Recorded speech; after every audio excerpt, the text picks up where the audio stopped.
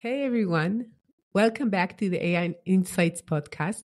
I'm your host, Mazor, Kario, product design and AI expert, and the creator of the Online Leaders program, Unlocking the Power of Generative AI. And today we're diving into a crucial topic that's on everyone's mind, the potential risk of artificial intelligence, particularly with the rise of the powerful generative AI models. Joining us is the leading AI expert who has written on the subject, exploring the potential danger of bias, manipulation, and job displacement. We'll be dissecting how we can navigate these risks while harnessing the incredible power of AI for good. So now we can start. Hi, Roya. How are you? Good. Thank you so much. And thank you for the beautiful introduction. I really appreciate it. I Sure. would be more than happy to talk about how we can utilize the benefits of AI while also being so mindful of how it can pose risk to our society. Sure. And Roya is a generative AI research and scientist, and we can start. So you wrote an article on AI risk, and I read it, and it's really interesting. So what inspired you on this article, and what are some key concerns you have? Truth being told, I realized that there is a gap in our society among people who deal with AI in their daily basis and people who are not really involved with these new technologies. And the most interesting one was somebody who came to me and they said, I think you will put everybody in danger, and Hollywood is warning us about the dangers of AI because you scientists, you are building basically all of these technologies that would make us all pay. I generated this series of talks that I think I was lucky that I was invited to multiple big cities in the US to discuss them, to discuss what is the actual reality of generative AI risks and how we can mitigate them and how we also can benefit from these. Spoiler alert, this is not what Hollywood portrays as robots marching down the street or like we have this crazy super intelligent that tries to kill us or take us slave. But the reality of what we are working towards, and sometimes we are not really sitting down to think about it, is that yes, generative AI can have impact on our life, on our day-to-day life, and we need to be prepared for that. We need to have a society that is educated, and we need to have laws and regulation that saves us from what can go wrong. Yeah. I think that in many cases we see technological advancements and people working in technology, and they're so enthusiastic about the potential of this big thing that it's always the discussion of what we could do with this technology, and the discussion of what we should do with the technology is not there almost. Maybe aftermath would be done when we're thinking what was the result, as we have right now with social media or mobiles. But while it was created, I don't think anyone really thought thoroughly on the implications on society. Do you think that right now with AI, which is even bigger than what we had before, do you think people are thinking about it more? I have multiple comments about that. Have you watched Oppenheimer last year when it was on its boom? No, I didn't see the movie, but my son saw it, so I got a recap of the movie. I think Oppenheimer brings it really to the screen that the scientist community, they get so excited exactly about how things are going and what type of advancement that they can make, that sometimes it gets pushed back on, okay, let's actually think about what are the implications of what we are building here on other people, like those who are not scientists, those who are not immediately involved with it.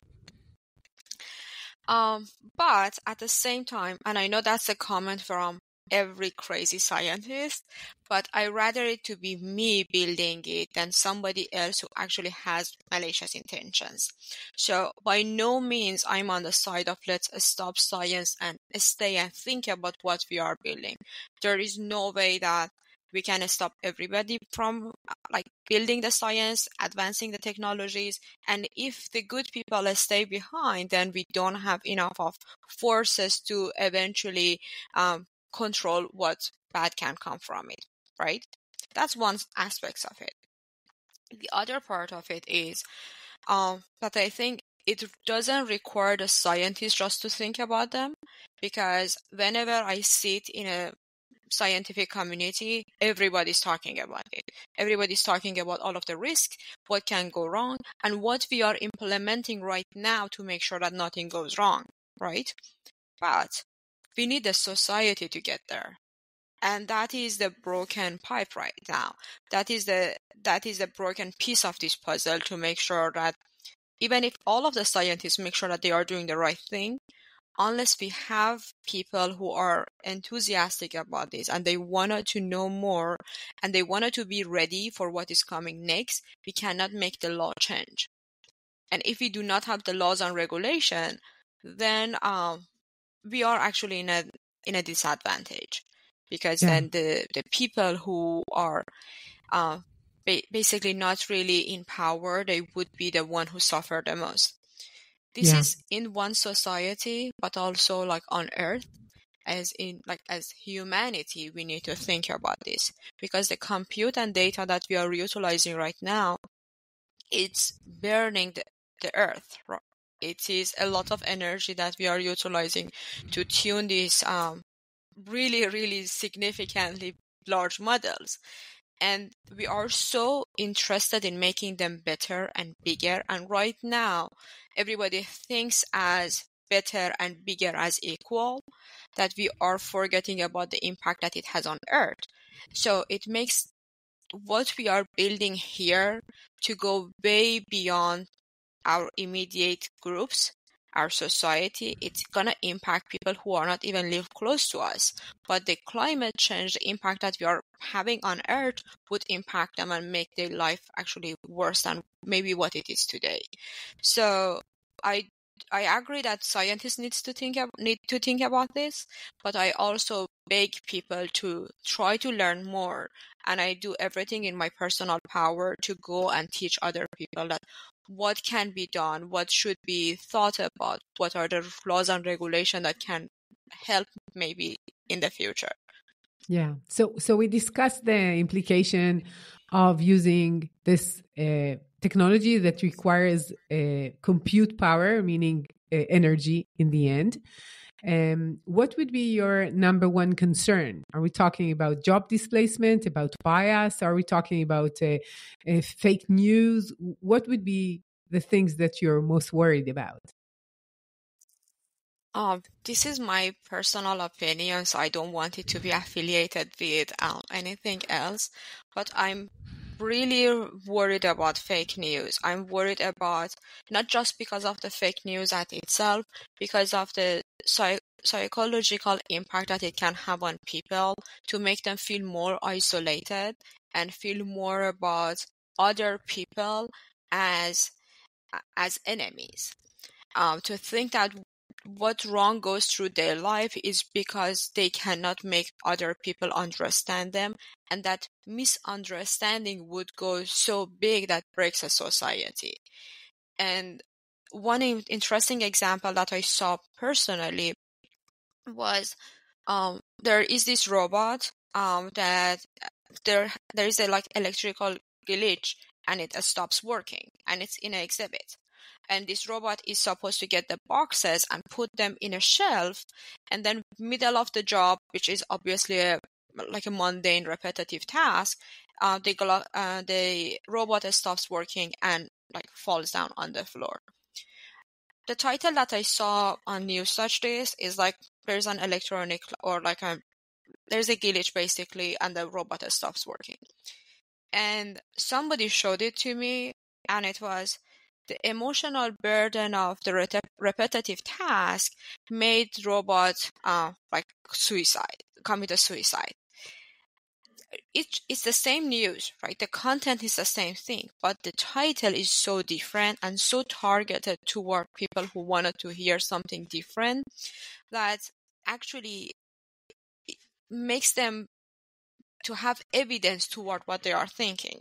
So if you wanted to believe that robots are sentient, if you want to believe that Gen AI can bring robots march down the street, and you want to like believe in, I don't know, iRobots and other type of movies, Terminator, that go down the same path, this is exactly gives you what you want. When people are talking about this big tech company who fired one of their employee because they wanted to be the whistleblower on sentient AI, while they just played into the game of basically the generative AI and how they wanted to be positive. So if you ask them something, whether they are sentient or not, because they wanted to be positive, they reply to you as they are.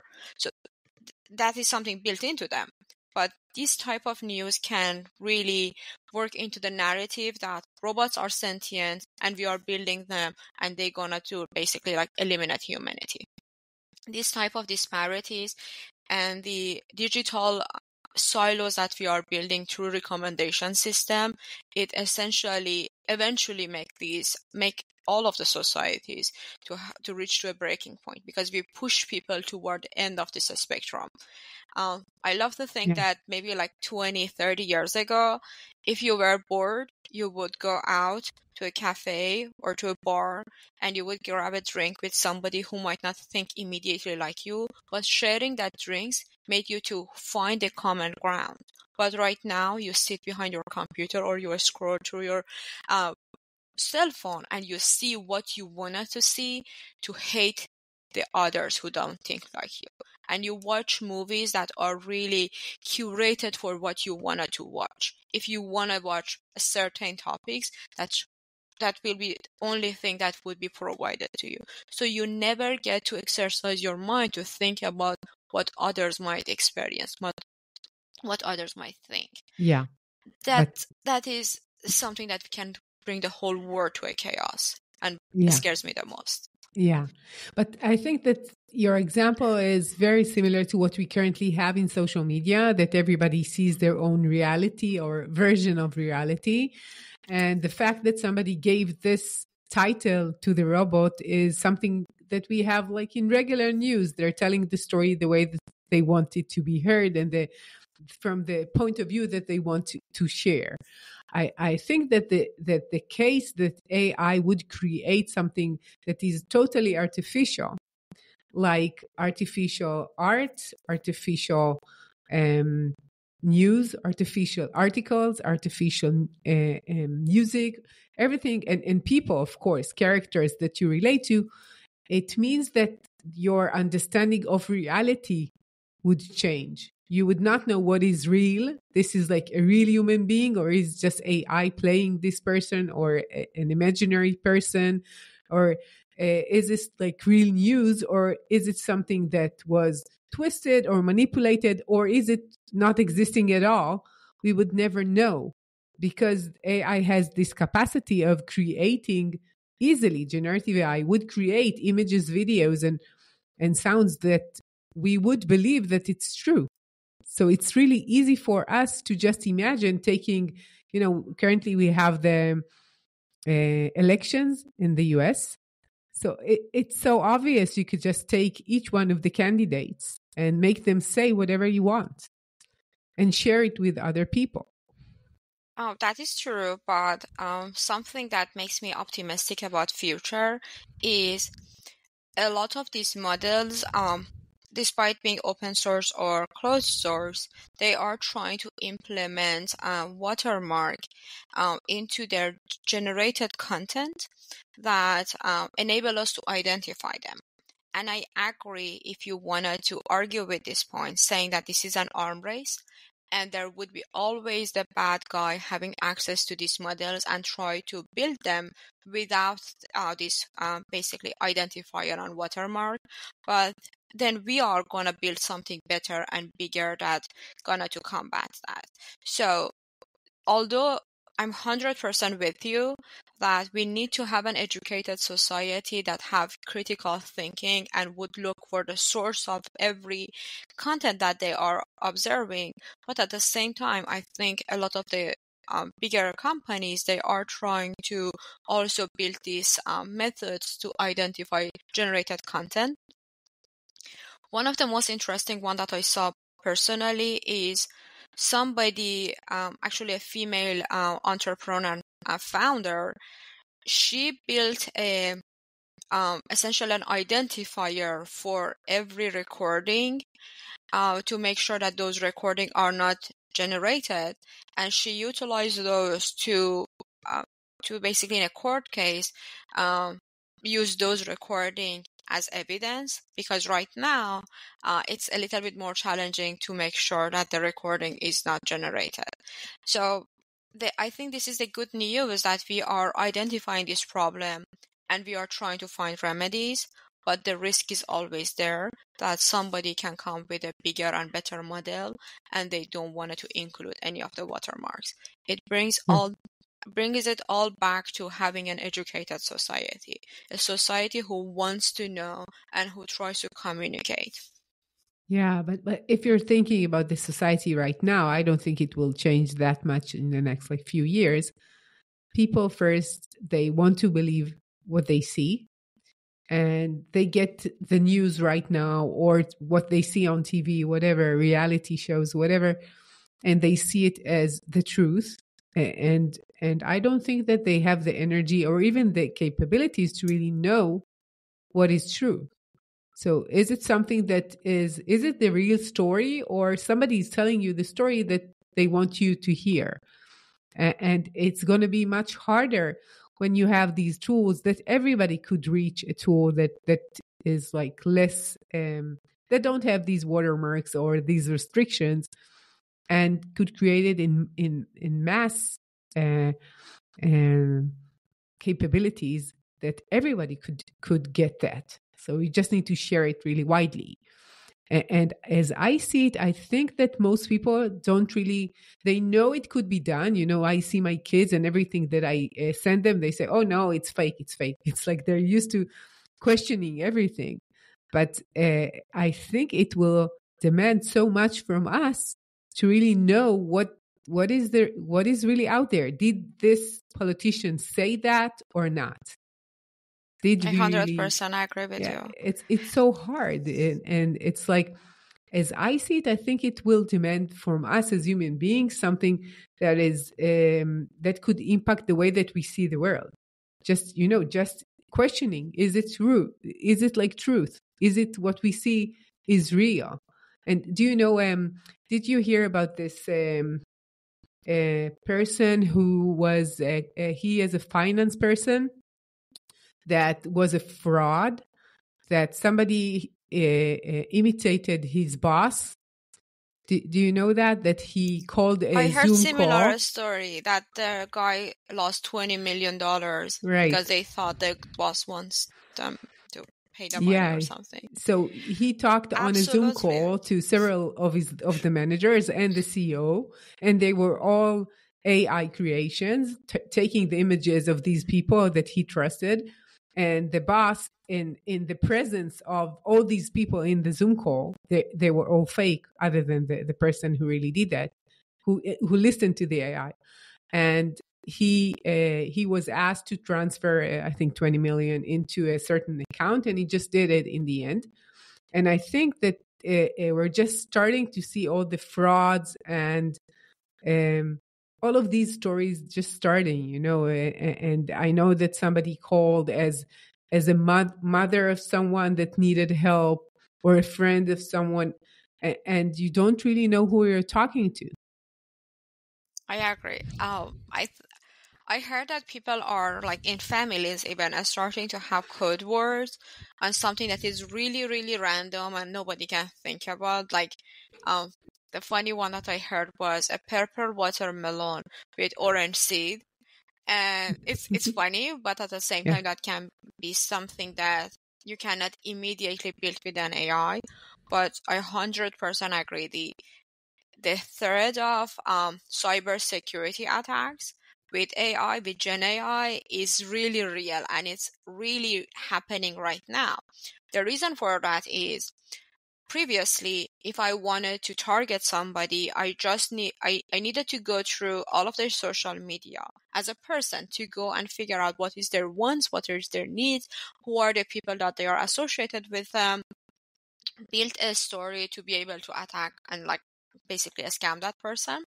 Right now, you have access to all of their digital footprint because you are not a person. This attacker, this agent is not a person anymore. They have the access to all of the internet. They can build model can be built that can mimic somebody's face, mimic somebody's voice, mimic somebody's behavior, because we have access to a variety of people personalities, and we can match based on somebody's want to what personality they have. We also have access to their relationships, like everything that we put out there on social media. You have the full package to mimic somebody. So unless we make our society educated and known about all of these, we are in disadvantage. But while you were discussing this, you mentioned the point that I think you nailed it. We are our society might not want to know because it's easier to believe what you see and the reality that you are used to. And I think we are going backwards with a lot of trends that we see in the social media. I don't know if I can talk about this a little bit, but a few ones that I see and they particularly bother me as also a women advocate, or a lot of content that are fed to our younger generations about stay-at-home girlfriends or traditional wives, that basically they promote the idea that women should be financially depending on men. And I think if we go back a little bit, a study deeper, it brings the idea that I want to have an easy life with no responsibility and with no effort. So I'm taking the risk, but I just wanted to believe in this life that nothing goes wrong. I think if the society wants to stay in that stage, that believing we can have a good, happy, easy life with no effort, we are actually going to be at disadvantage with AI as well, because it's easier to believe what we see. It's easier to believe anything, any content that brings to us. And if we believe that this is our society, unfortunately, we are going to get to a breaking point. And that would be the chaos that I'm deeply afraid of. Yeah. And let's talk about bias. The fact that most of the information that we have right now, the digital information that we have, comes from the Western society that uses technology for very long. And the information is very biased because people are biased and they created this information. You have many more images of men or white men on available on digital platforms, and these platforms would be the source of the data used for these models. So what could we do? Because, that's the reality. This is the data that we have, and this is the data that is utilized. Could we invent data? Could we change what currently is the situation online? What should we do in order to understand bias and do something about it? That's a really, really interesting point. And I really appreciate that you are recognizing the fact that we deal with this bias in our daily life, and this exists in our society, and it's just being magnified when we are seeing it in AI.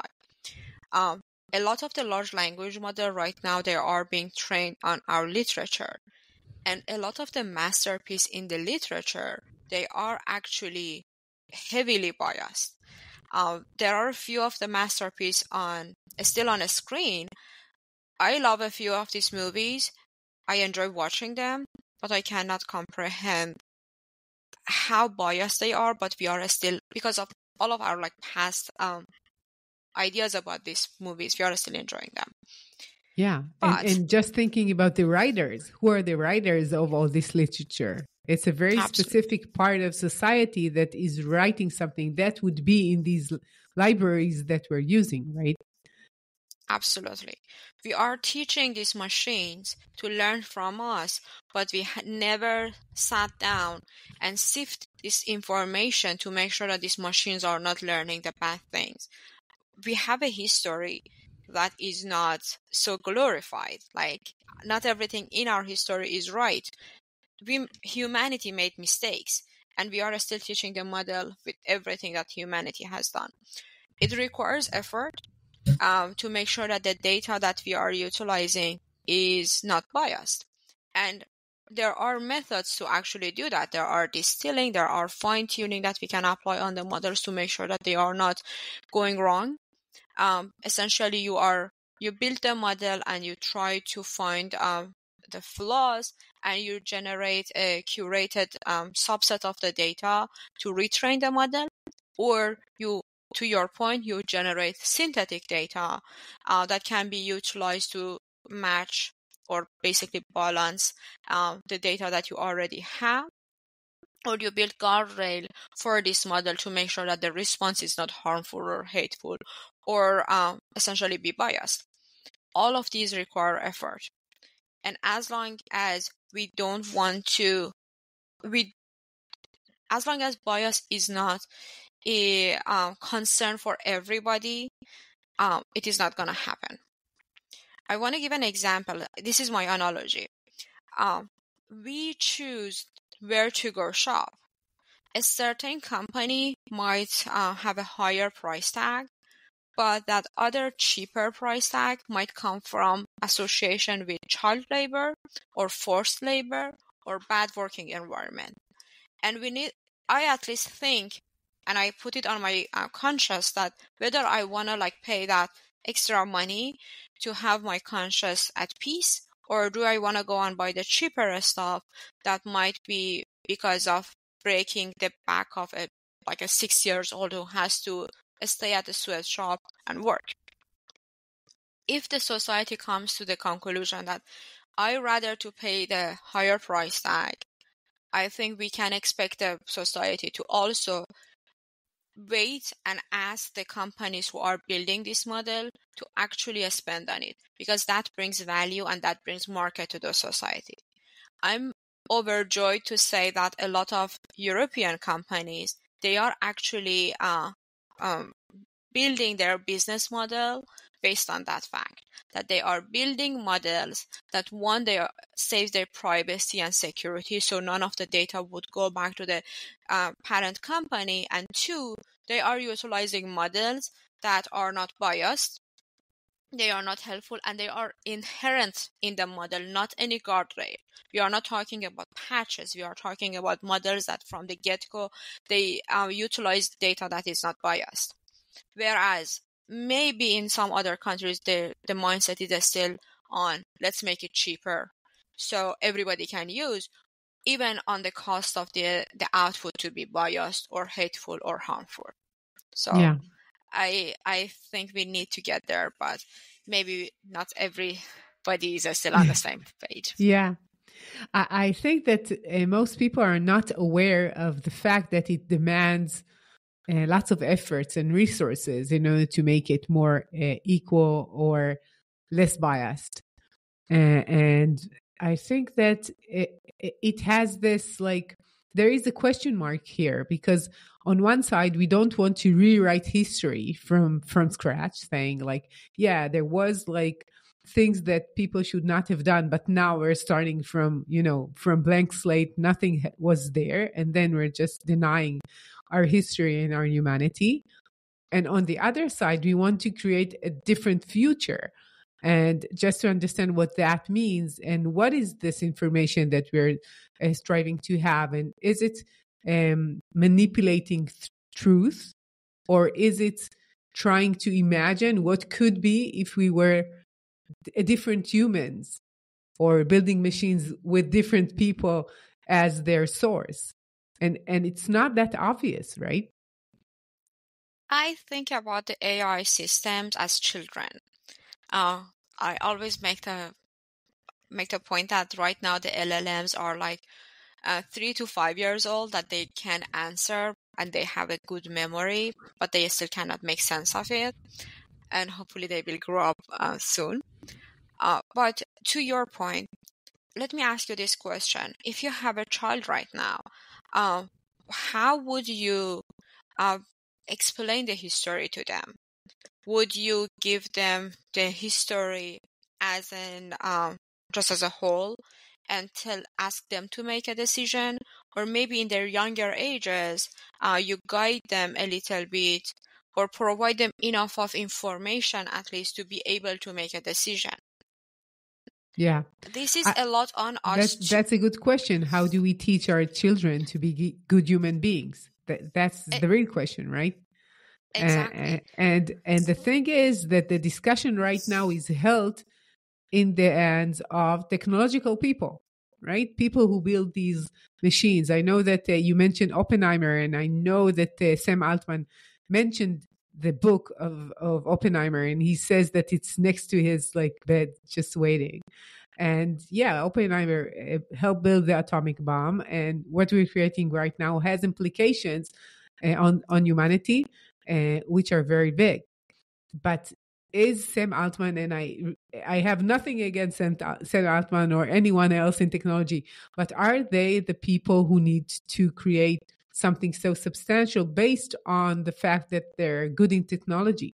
Yeah, they know how to build these things, but the questions are philosophical, they're ethical questions, and the fact that it will impact such a large percentage of society means that the questions should be asked in other levels, not only in this small island in the Bay Area. No, I 100% agree with that. I agree with the part that we need to ask these questions, but by no means I wanted to promote to stop the advancement, because we can have this argument on the surface, but there are so many other companies that their name of their leaders is not known, and they already have like malintentions, and nobody knows about them, and they will advance building. Mm-hmm. I'm strongly in a side that we need to have like good people to have access to bigger and better models. That's the only way that we can ensure the safety of our society, the safety of everybody, whether they are pro or against the advancement of AI. Yeah. What are And some of, yeah? sorry, go ahead. We talked about bias, and we talked about cybersecurity, and we talked about the implication of the power consumption. And I want to ask you, what are some significant potential impacts of AI on jobs and job displacement? That is a part that really make me to think a lot, because I agree that we are my biggest concern, as I mentioned, is how it can impact a society as a whole and bring it to a side that people hate each other. But I think a more near future impact would be the job displacement. And unfortunately, and I say it with a heart filled with sadness, that the job that would be impacted first are the jobs that require less education. And it puts our society in a vicious cycle. If you could not afford getting good education and you are not highly skillful, you are first to go out of the cycle of basically job market. And because you never learned to like better and more demanding skills, you would be in a worse situation unless the government decides to basically have some sort of help for people who will go out of job. A lot of repetitive jobs, and the selling point of a lot of these generative AI model and AI in general are to take away repetitive jobs that usually are held by people who could not pursue a higher education. The most, I think, heart-wrenching part of it is that education is expensive. If education was a choice and you decided not to pursue education, I would say this is your choice. You are dealing with what you chose in your past. But because education is so expensive, there might be people who are way smarter, way better, highly intelligent. They just could not afford to have a higher education. They could not afford to learn a skill, and they would be the first to go, and they would be basically in this grind of transient time of the technology. They would suffer. I love to think about that a lot of jobs would be reshaped, particularly jobs, let's say, junior lawyers, junior developers, administrative jobs. A lot of them would be reshaped, and a lot of the repetitive aspects of their job would be modified. But we are getting closer and closer to an era that a lot of jobs actually would be displaced, absolutely done by AI. Yeah. And before we get there, we need governments to think about this. Either have systems that provide education, provide learning new skills to people who might go out of jobs, and also to provide them with the basic levels of at least life necessities.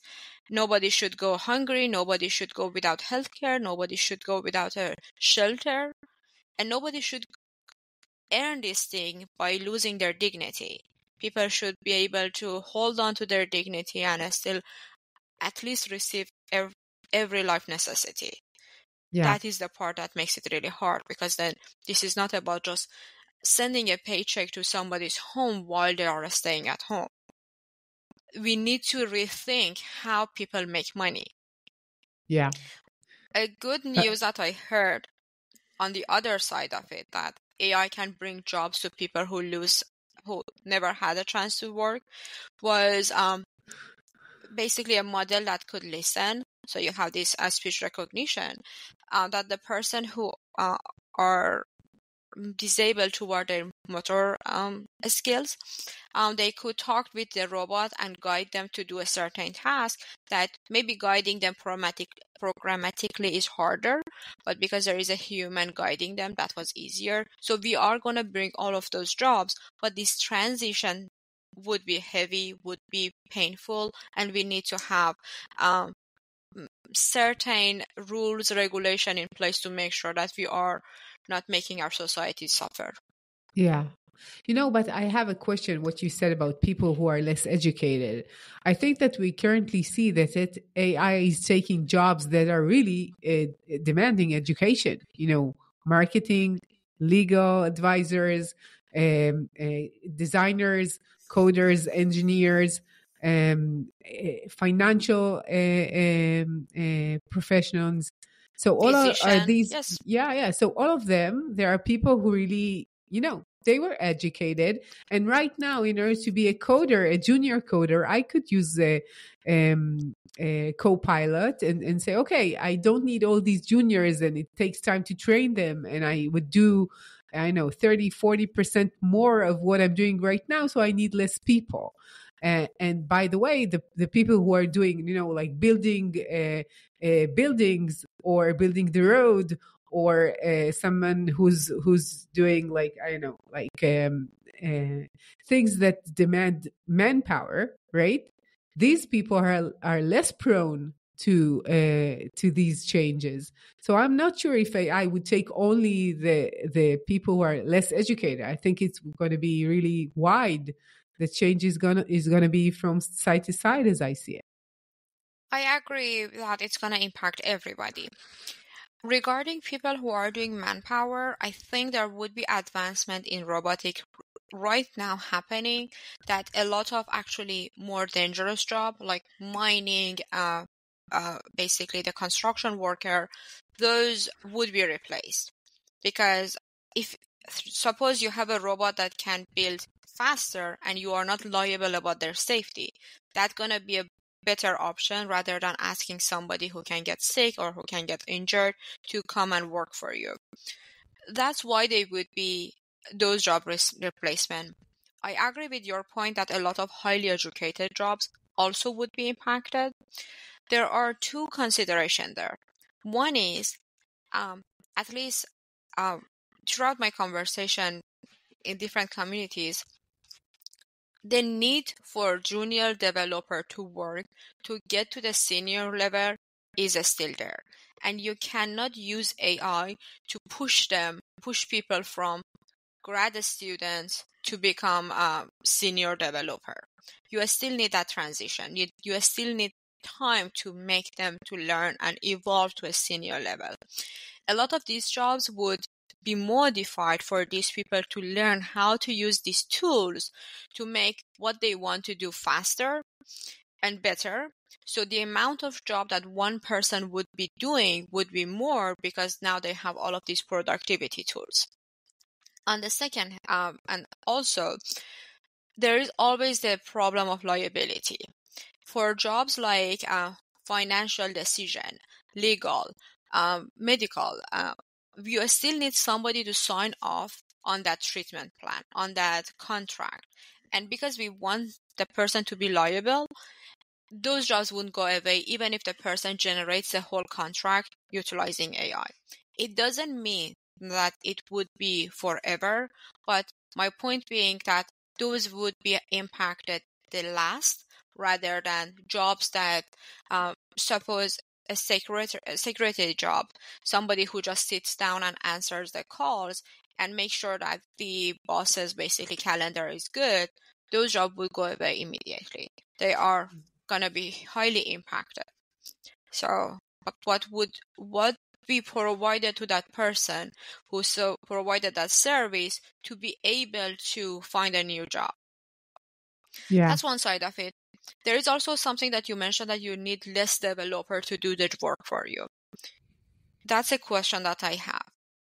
Are we going to have more and better ideas, and that's my optimistic view, or are we going to expect our society to grow with the same rate, grow from a technological and like a career perspective, that people who are skilled will go actually out of jobs because there are less work than the applicant? I'm hoping that we have better ideas, more ideas that we wanted to build, and now we have enough manpower to actually build them because people are not doing redundant, repetitive tasks. But there is also this fear that maybe we feel like enough is enough and we just need maybe now one developer to work 40 hours a week, and then the other two developers, there is nothing for them to do. I hope we stay at the first one. I hope that we think about ideas that can make the whole world better. Yeah. And I want to add one more point in here. There are so many work that we can be done that are not immediately in our society, in our country. And I'm hoping a lot of us sit in ourselves that go and build somewhere else if we cannot find what we wanted to build where we immediately live. Even if it's not to physically move, but we can have impact somewhere that actually we can see the impact of our work. Yeah. I think that there are two more points that comes to my mind. First, nobody said we have to work that much. That's one thing. Maybe we need to work less. I don't know. I'm a workaholic, so I don't think about that way. Yeah, I love working too, but I think that's a question. Who decided that we need to work that much? That's one question. And second thing that we don't have, because we cannot really imagine that, it's like subtracting the number of jobs that we currently have is obvious. So instead of 3 developers, we're going to have 2, right? So that's obvious. But imagining what would be new jobs and new positions that we don't currently have, it's much harder to just imagine. Like let's think about being a YouTuber, thinking about this possibility 20 years ago. You wouldn't even think about it because there were no YouTube, right? So there are going to be these kinds of new positions that we cannot yet imagine. And adding this to the calculations is much harder than deleting the things that we currently know about. And these two things, first, the question of how much should we work? That's a question. And the second is what would be the new positions, new markets, new demands that would be in society? We don't know that too, right? So it's Absolutely. like, we don't know. My son is very chill. He's very easygoing. And he says, I don't want to work too much. I don't want to do too many things. And I saw on Instagram that in Japan, you have people that their job description is that they're doing nothing, right? So if you want to go shopping and you don't want to go alone, you just have someone walking next to you. He doesn't have to talk to you or anything, but you don't want to feel that you're going alone or to some kind of a vacation. He's just sitting next to you. Or if you want to, go on a walk and you don't want to walk alone at night, you have someone just walking next to you.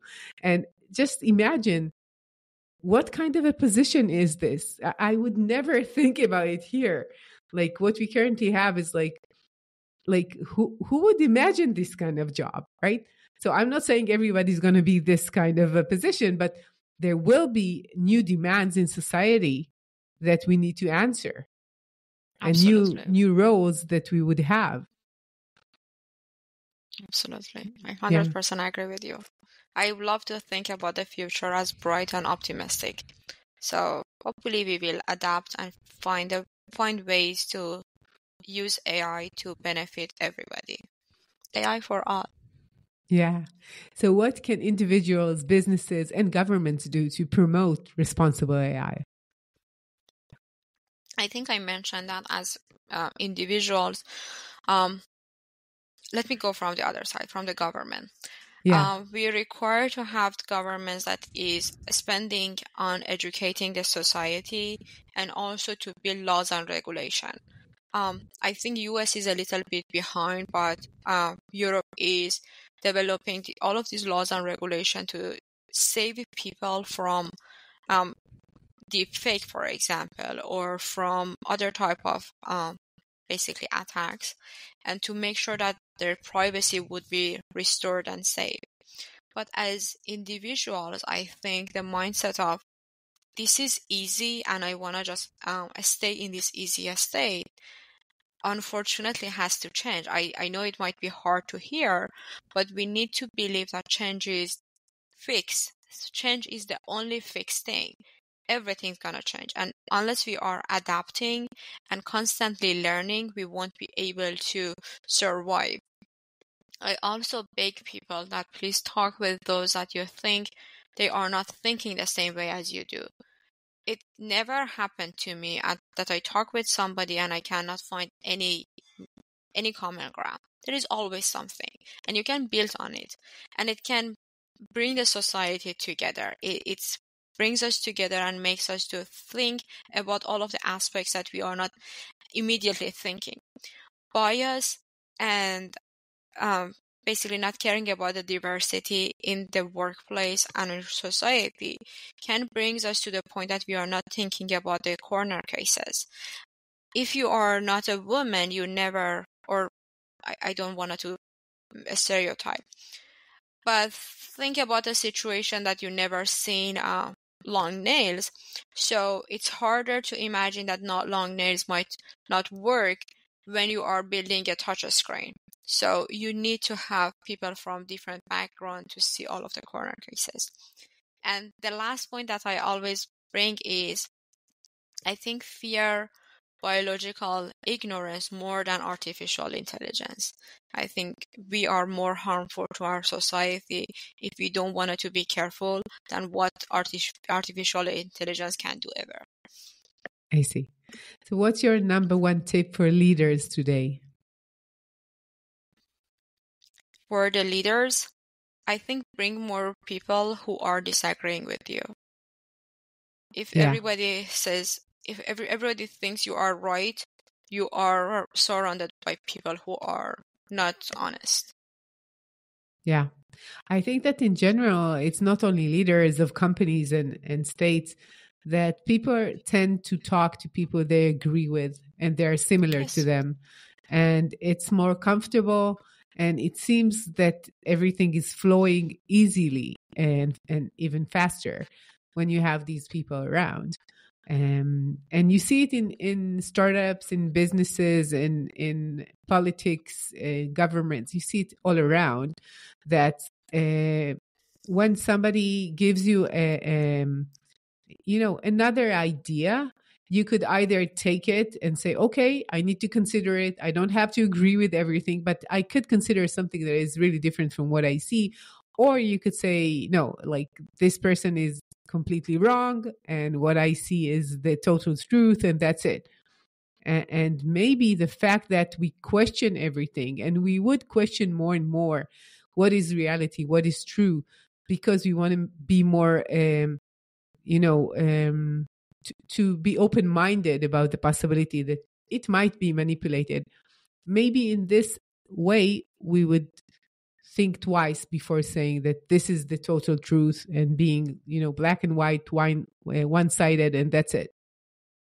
So maybe it will change this way. So thank you, Roya, for your time. Where could people hear more about your work and contact you? I think I can provide you with my LinkedIn, and I'm also based in Boston. I lead a lot of community events. I would be more than happy to see you in person, and you can always contact me on my LinkedIn. I have a community and networking time slot on my calendar that you can just go on my LinkedIn and book and talk with me in person. It's been a pleasure talking to you, Roya, and I really enjoyed our talk. And I wish you best of luck with all these ambitions, and you have such a good heart and good goals. So I wish it will be successful. Thank you so much. It was a really huge opportunity for me to talk with you, learn from you, and thank you for having me. Honestly, I hope that someday maybe I see you here, or maybe I can travel to you and spend the coffee and chat. Sure. Thank you. And to all of you change makers out there, thank you for joining us. I invite you to sign up to a new online program, Unlocking the Power of Generative AI, designed to equip leaders with the skills to build successful generative AI product. And I'll see you next week with another innovative talk.